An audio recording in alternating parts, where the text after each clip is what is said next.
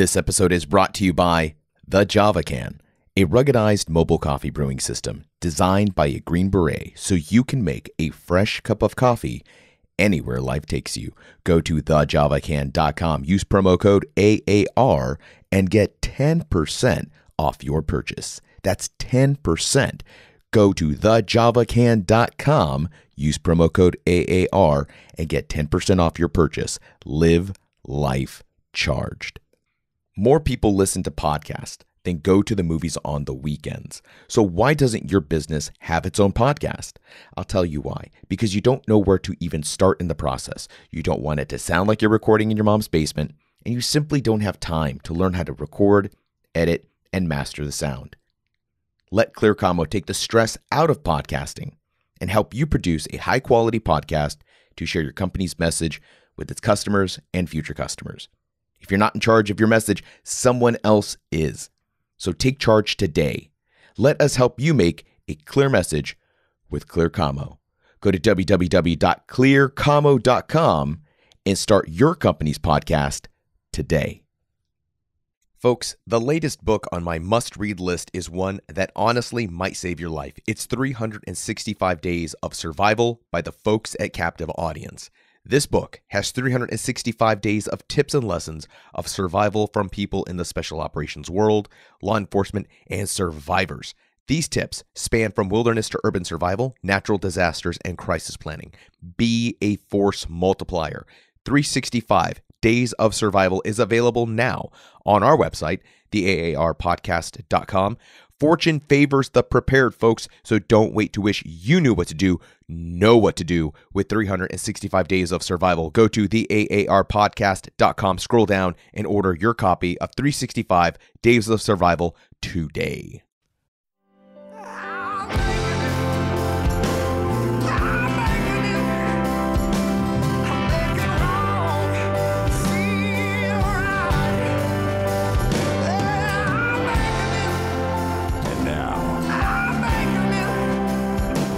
Action Review with Rod Rodriguez. And welcome to the After Action Review podcast. I'm your host, Rod Rodriguez. It's finally getting to feel like spring out here in DC. Everyone is going crazy for these damn cherry blossoms, which means insane crowds and insane traffic. This is like a larger, dumber scale version of the Texas bluebonnet fever that sweeps through central Texas every year. My folks in San Antonio, Austin, y'all know exactly what I'm talking about. It's even worse here in DC. These folks, they take it to another level. I'm telling you, all in all, though, I'm glad to be done with this cold weather, putting the jackets away. I'm glad to see them packed up, and hopefully we don't see them for a very long time. Keeping the hoodie out, though, for sure. Now, I've been pretty busy on LinkedIn. I've been pretty busy on LinkedIn lately. I've been learning a lot about the power of networking and how some of the pros are doing it. Now, I'm leveraging LinkedIn a lot more than Facebook, simply because it's the place where folks interested in business are. So, if you're not on LinkedIn, you should be. I'd love to connect with you and your business, or if you have an idea for a guest, that's a great place to message me, or if you have questions about business, I can connect you with folks who are a lot smarter, a lot more talented than me, and people who've been there. I think that's the important part of this show, folks, is I'm not a business expert. I'm not here to give you all sorts of crazy advice or tell you what you should and shouldn't do. There are far smarter people that have been my guests, that have come through this podcast, and I'd love to connect you with those folks so they can answer your questions. So get on LinkedIn, find me. If you don't know where I'm at, that link is on our podcast website, www.theaarpodcast.com. You'll see me there in the bio. Click on the LinkedIn and you will find me. Link in with me. I can't wait to share some of that knowledge. We share some of my guests with you.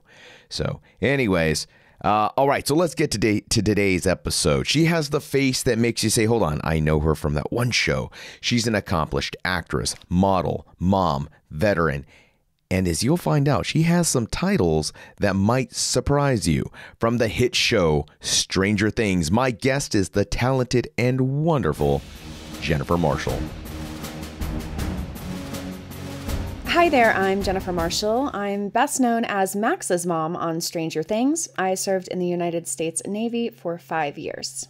Jennifer, thanks for taking time out of your extremely busy schedule.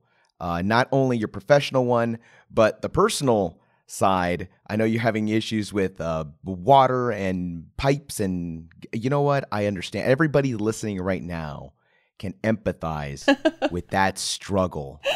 Everybody who's owned a home is like, I hear you, sister. I hear you. Yep. Plumbing issues, pipes.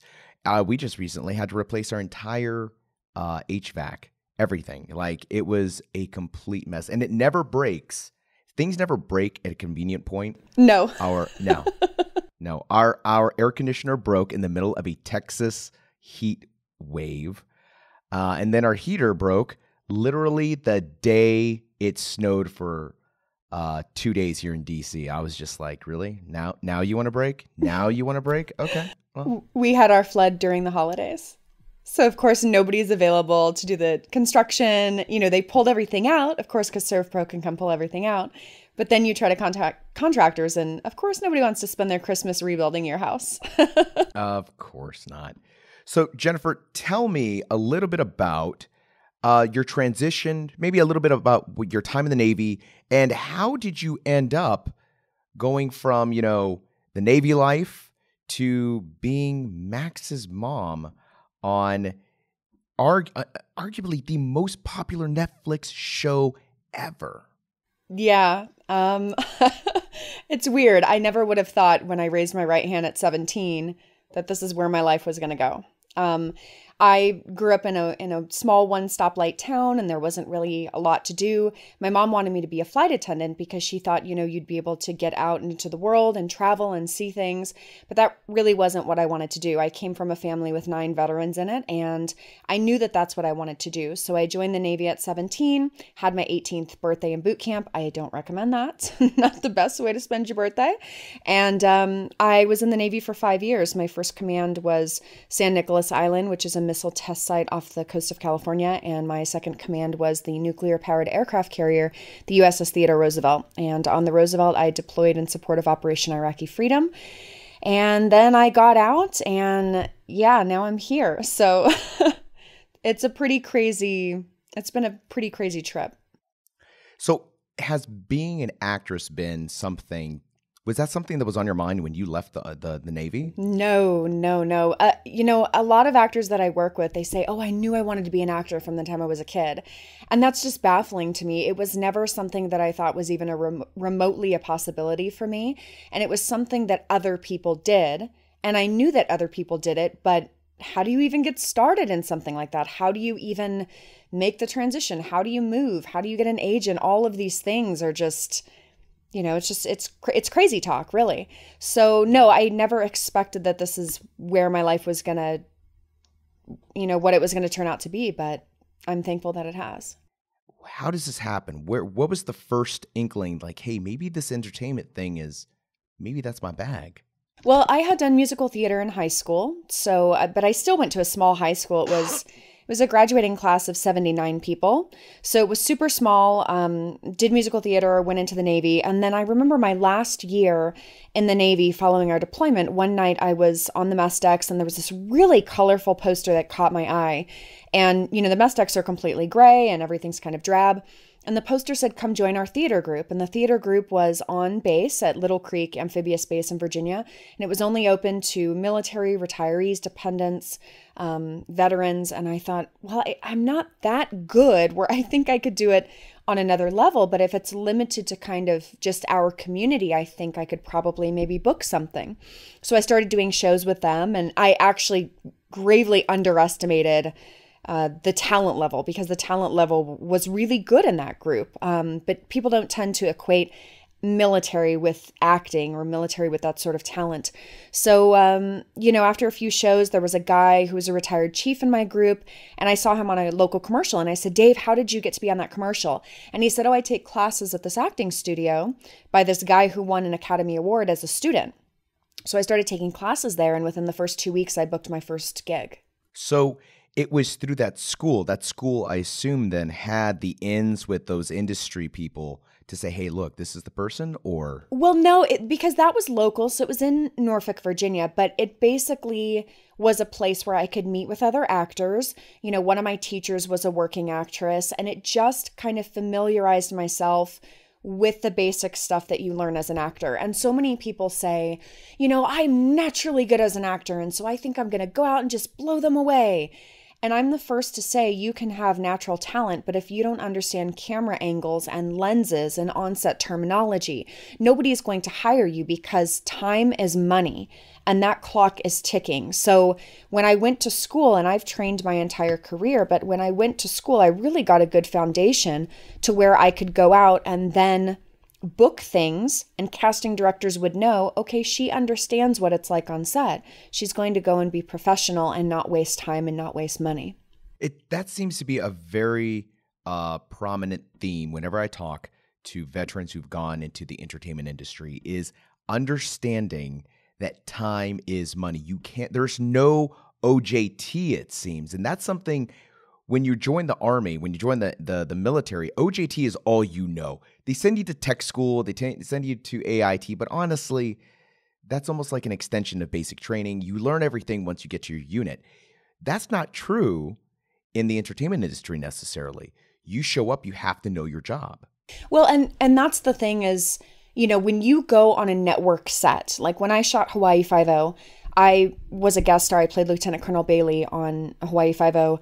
You go on set and you go to shoot, and there is at least 100 people standing around watching the scene being shot. There's hundreds of people behind the scenes.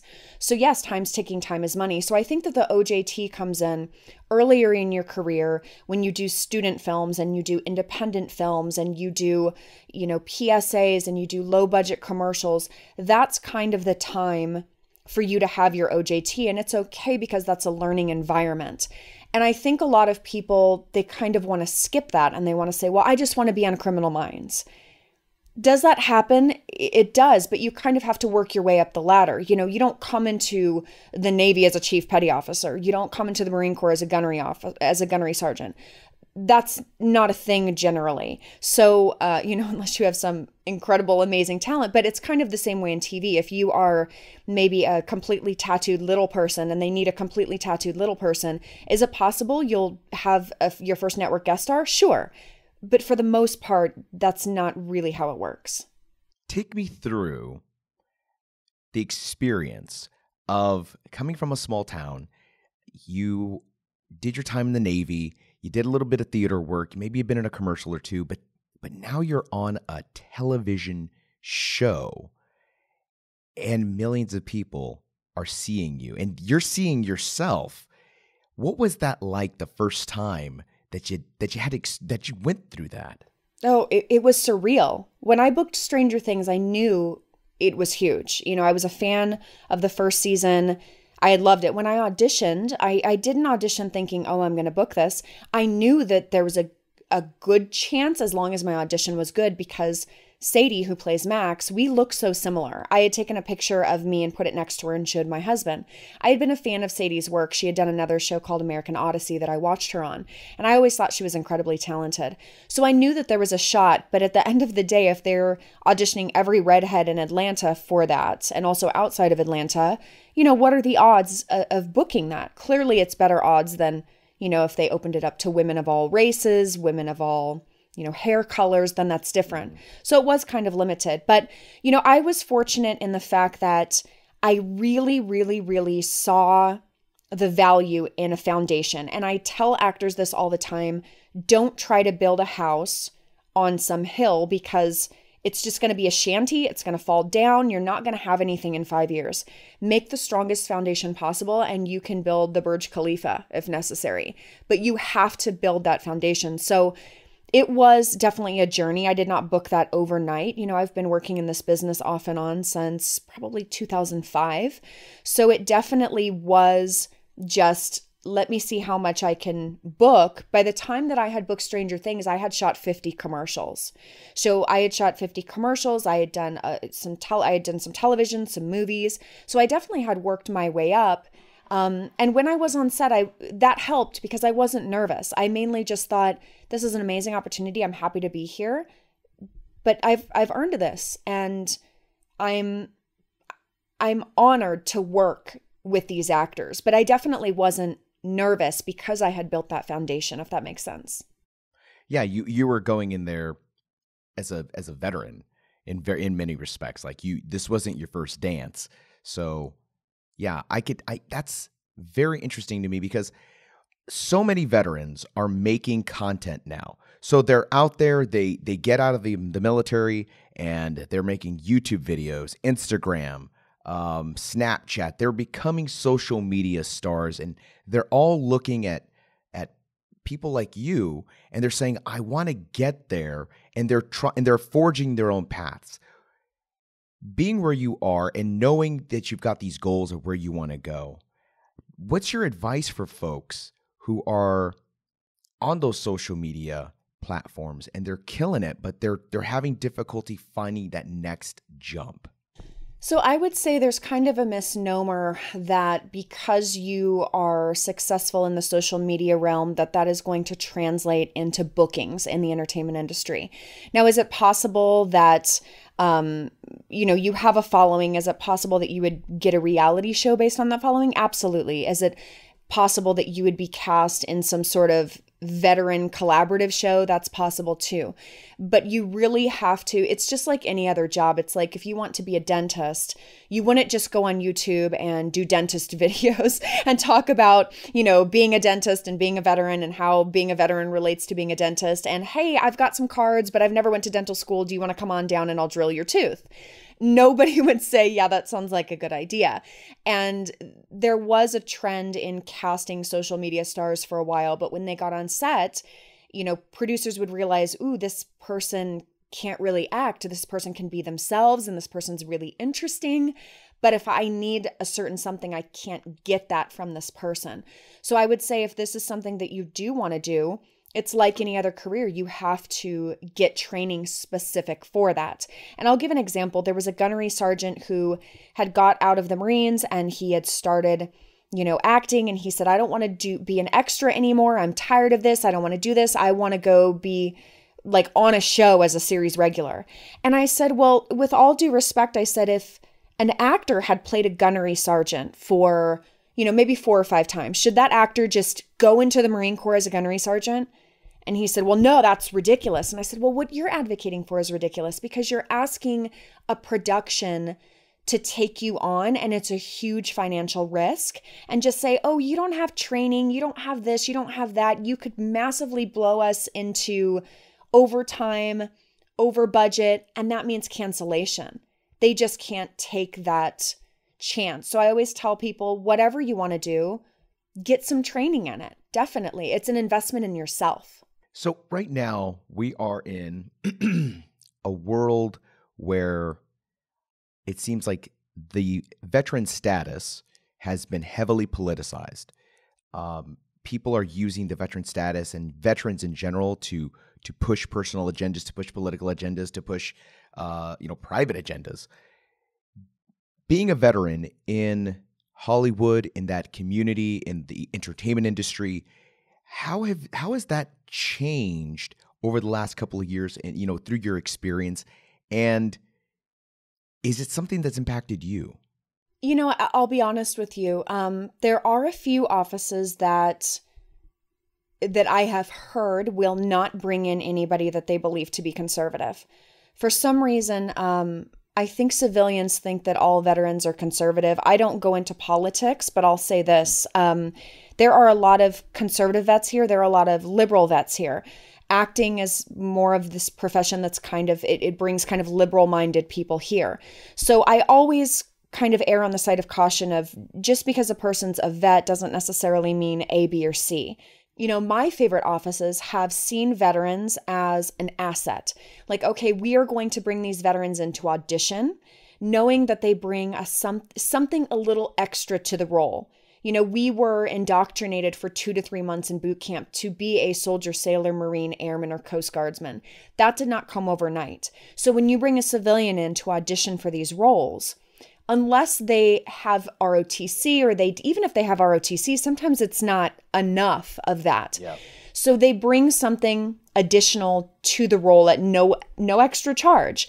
And I think that casting directors can see the importance and the value in bringing in vets who have training for these roles. Now, does that mean we always book it? No, it doesn't. They're not, I don't go in there expecting a job, because at the end of the day, the best actor is going to book it. But just to be brought in is great. Like, we're not asking to be cast, just bring us in and see what we can do. And a lot of offices here are really great about that. And I'm very thankful. I think it's interesting how there are assumptions, and whether it's a political assumption or a health assumption, there are assumptions that people make about veterans in general. You have PTSD, or you've been overseas, you've been deployed. Well, that's not necessarily true. There are, millions, maybe hundreds of thousands of veterans now who maybe didn't go to combat. Maybe they never served OIF, OEF, or they were in they're okay. They're not PTSD. They're not any health issues, but they're not a liability. And I think a lot of people see veterans as a liability, as a political liability too. That whole idea that we're all conservative, or we're all this, or we're all that, that blanket statement, that's a kind of a frightening thing, especially for vets who want to go into the entertainment industry, because they understand, I'm going to be in the limelight, whether it's, a movie or show, it doesn't matter. I have to be active in social media. There's that hesitance to go out there, because now I'm going to be held under this microscope. Well, and that's why I'm really thankful for, like you said, the limelight, however much I have. I'm very thankful that I have that, because I can advocate on behalf of veterans and say, listen, does post-traumatic stress run in our community? Yes, it's something that happens in our community. But to say, as the media, we're just going to, have this negative narrative about vets and how we're all broken and how we're all this and all that, I don't want that. There are a lot of positive things going on in our community, and it's important to recognize both sides of that. Do we have our issues? Do we have brothers and sisters that we need to help? Absolutely. But we also have vets who are business leaders, who are politicians, who are community leaders, who are parents. We have vets who are kicking ass. And if I can be a part of shaping that narrative and showing some positive stories, then that's definitely what I want to do. Now, one of the things I've seen you very active in is a group called Pinups for Vets. And I've seen your the pictures that you've posted on your Instagram, and in every single one of those pics, you cannot be smiling more. You just seem so happy and so energetic to be out there and supporting these generations of veterans that have come before us that really paved the way for all of us. Tell us a little bit about your involvement with this organization. I love Pinups for Vets. It has allowed me to give back to the veteran community and connect with my veteran sisters. It's an amazing organization. It's award-winning. We're congressionally recognized. We dress up as World War II era pinup girls, and we visit veterans in hospitals and nursing homes and wounded warrior detachments. And at the end of the day, when we leave a visit, we know that every single veteran knows that his or her service is appreciated and that they're not forgotten. That has been so important to me. Living here in Los Angeles, being able to connect with other veterans and being able to give back.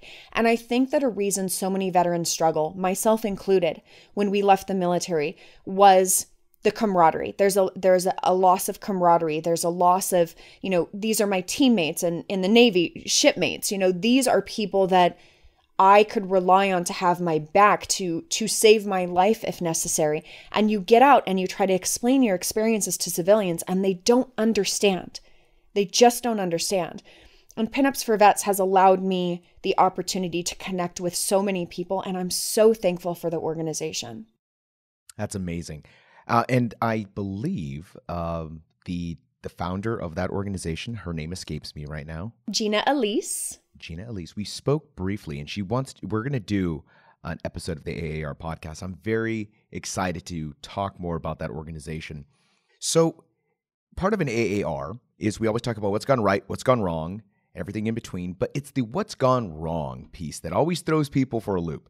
Is there anything that you feel, looking back on your transition from the Navy to where you are at now, that you think, that didn't go the way I thought it would?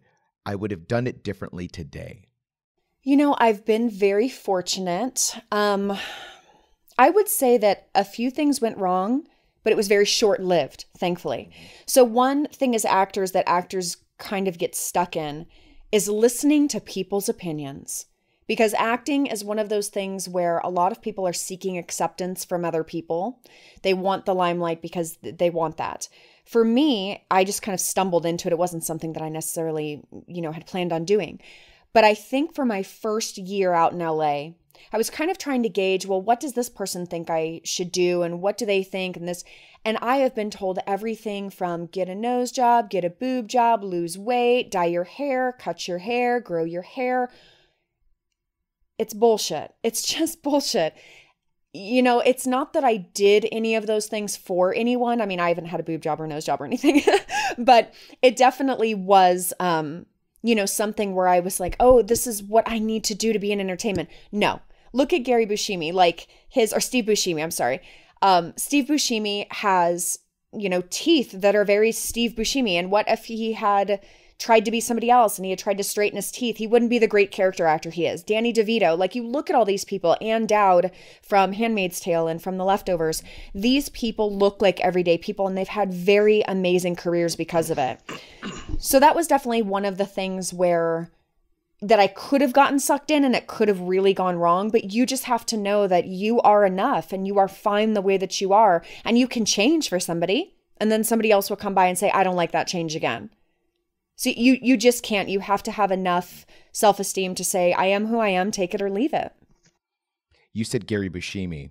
Steve Buscemi. And my brain automatically made the image of the love child between Steve Buscemi and Gary Busey, and I can never forgive you for that. Oh my God, that's exactly what was in my head because I had the two of them, how they look, and that's exactly what was in my head. And then I was like, wait, Steve Buscemi, Everybody who's listening to that just thought of a Gary Busey, Steve Buscemi love child, and everyone just looked away. They're like, I should never have thought of this abomination. I wish we could do a face merge and then somebody let's not tweet the face merge. Let's not do that. Hey, whoever's don't do that, folks. That's a terrible idea. So what is next for you? I'm sure that, well, maybe, you know what? I'm making an assumption and I want to ask you about that assumption. I just made the assumption that you want to do more than television, but that's not necessarily true. I mean, that's a great gig. That's way more than most people are doing. Do you want to get to bigger roles? Do you want bigger features, or is TV the thing? What do you want to do? As an actor, you have very little control over your career. You go in, you audition, you do the work, but at the end of the day, it just is what it is. So I think that I do tend to book because I don't put too much emphasis on it. I have to book this. Because at the end of the day, I don't know why somebody else booked it. They could have, the producer could have owed them a favor, or maybe I'm too tall, or the lead is short, or somebody else has red hair. You just can't get into that. So I prefer, because I'm a type A personality and that doesn't do well in entertainment, I have preferred to focus on what I can control. So I work probably 2 to 3 days a month. That's generally what an actor works unless he or she is on a series regularly. And so I have a lot of extra time. So, I do a lot of things. I produced 15 PSAs that were highlighting female veterans that the VA used, and they're now being purchased by a nonprofit to advocate on behalf of vets. So, I've done that. I recently got my private investigation license. I went to PI school in 2014. Wait, hold on. Yeah. You're not going to gloss over that. No? No. I have to stop you right there. So, accomplished actress, Stranger Things. Mommy. Okay, mommy. PI? Yeah, PI. This sounds like a reality show waiting to happen. In 2014, I went to PI school, and it takes 6,000 hours in the state of California to get your license. It's really hard because the stalking laws are really strong here in California, and they don't want paparazzi getting a license, looking up where celebrities live, and stalking their houses. So I understand that. So it's really difficult to get the license. I've been working in some capacity since 2014 with different PIs to get my hours. I graduated last year with my master's in criminal justice, and so that aided in some of the hours as well. And in 2015, I was one of the assistants to the private investigator on the Adam Carolla show, Catch a Contractor. So we hunted down dirty contractors and we exposed them. And I worked as the decoy to lure them into the house. And then earlier this year, we shot a show called Roswell Mysteries Decoded, where me and Ryan Sprague, he's a journalist who specializes in UFOs, we went to Roswell and tried to discover what happened in 1947.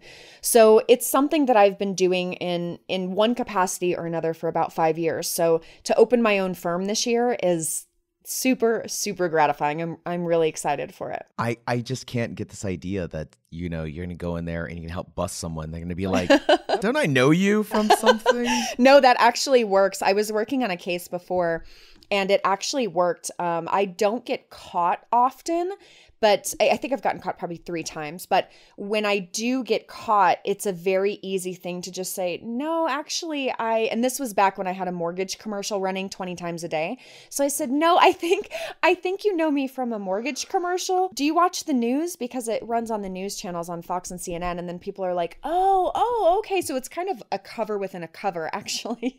That's got to be an LA thing. Like that can only happen in LA, because if somebody said to me like, oh, I'm in a commercial, I'll be like, what?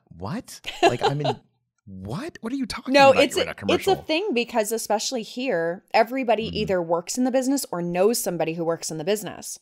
So you're going to default to that. You're not going to say, oh, I bet you this is a private investigator following me. Now, if I was 50 years old and I had a fedora and a cigar and I'm this old white guy, sure, that's what people think. But nobody looks at me and thinks like, this is what you do or this is who you are. I would not have guessed for a moment that'd be like, oh, that's a PI. That's definitely a PI. It works in my favor. It does. Actress / mom / everything else.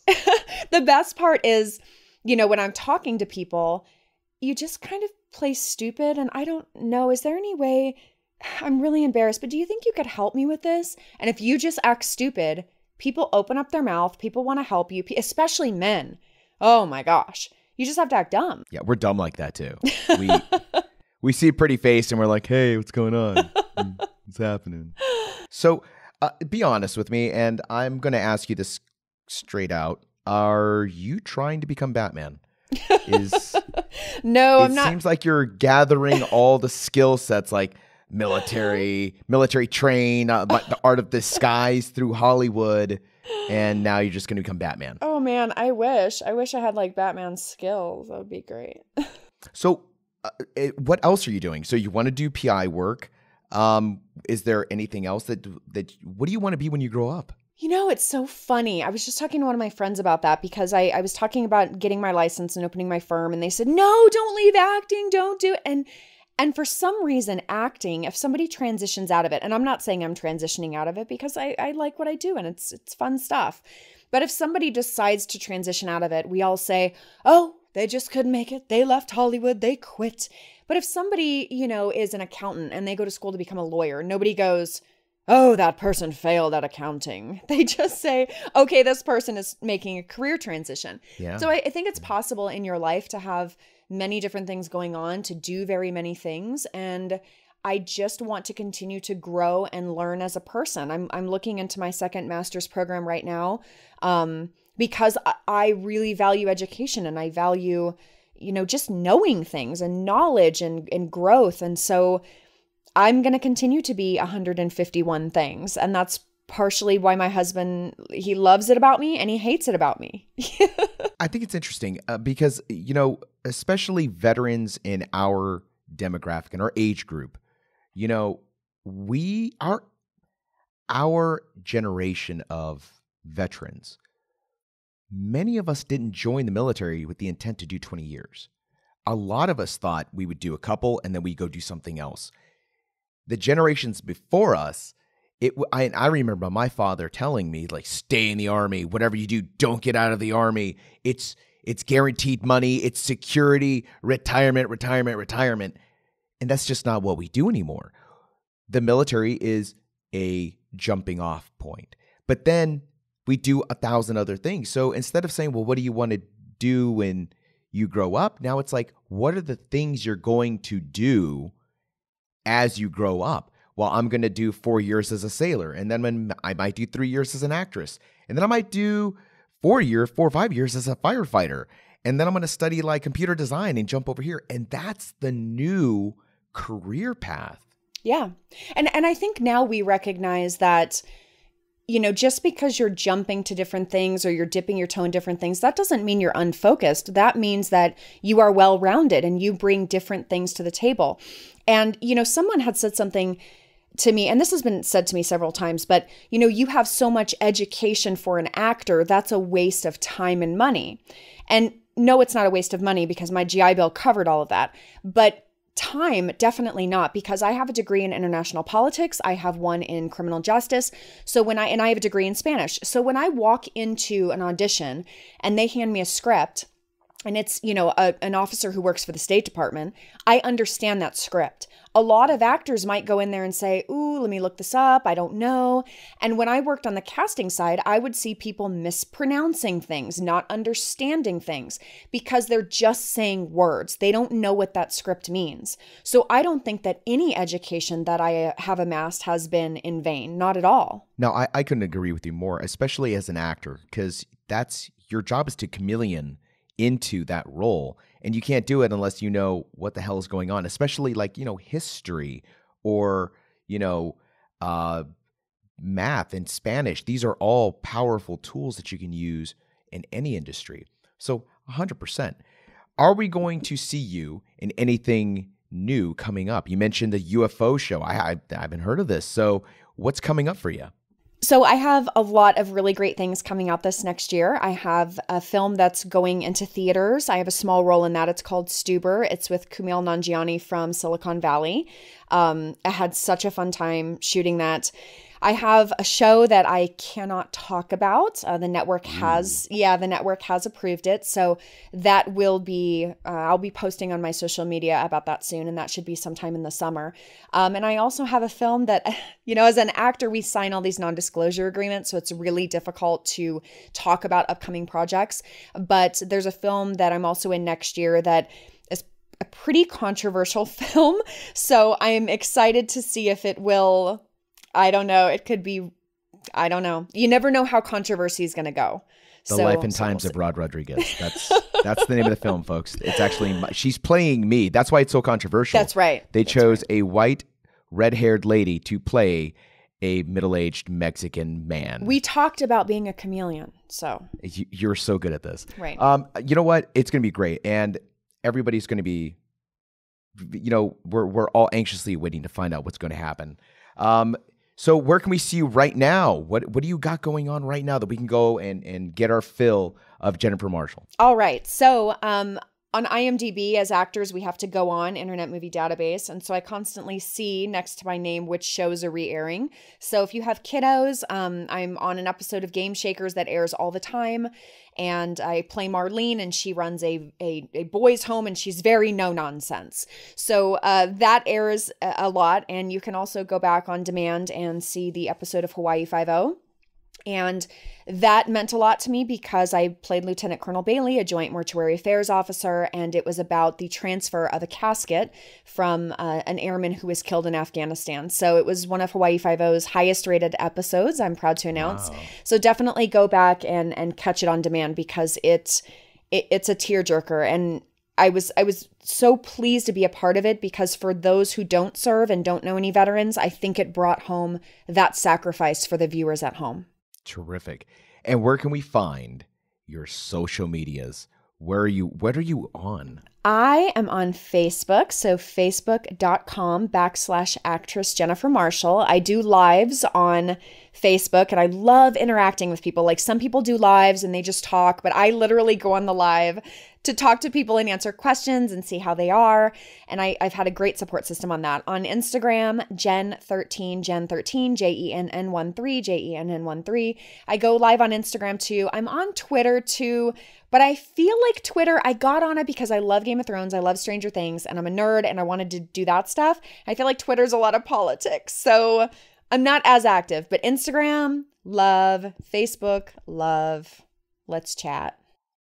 Twitter, Like I even use the mute function. Like I don't want to see any politics. I don't blame you. Because I don't want to be down when I go on social media. I get you. I get you 100%. Look, I want to thank the people at Facebook for the unfollow button.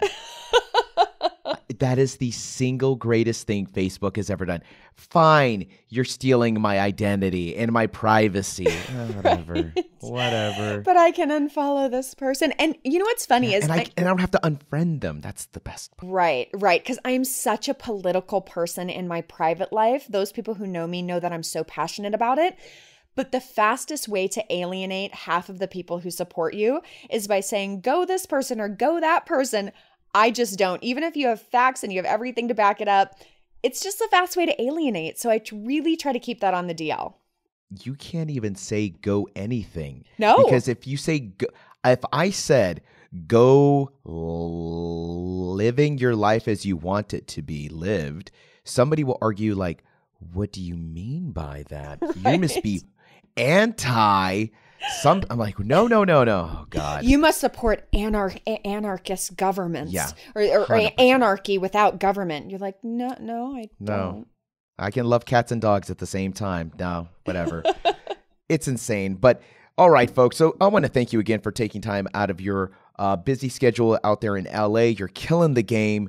You're representing all of us. And there are so many veterans, especially female veterans, who are looking at you as inspiration. They want to maybe they don't want to be actresses, but they want to be as accomplished and as well-rounded and as diverse as you are. So keep doing what you're doing, and thank you again. Oh, thank you so much. It was such a pleasure to talk to you. Thank you.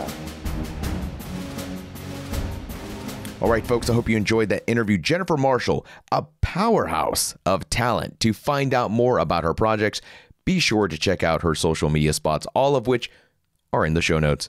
That does it for me. Remember to buy veteran owned. Find me on LinkedIn and share this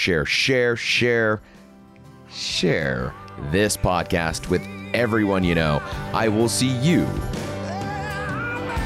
at the next episode.